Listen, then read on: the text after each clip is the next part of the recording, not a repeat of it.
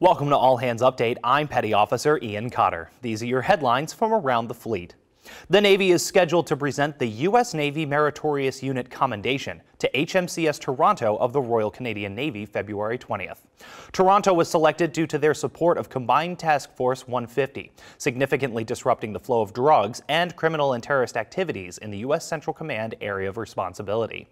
This is the fifth time a non-U.S. naval force has received a U.S. Navy unit decoration in the last 45 years. February is National African American History Month, and this year's theme is a century of Black life, history, and culture. African Americans have served with honor and valor in the defense of our nation since the 18th century. This month, we will remember the many brave actions of African Americans, actions that shaped our country and our military. Visit Naval History and Heritage Command's website for more information.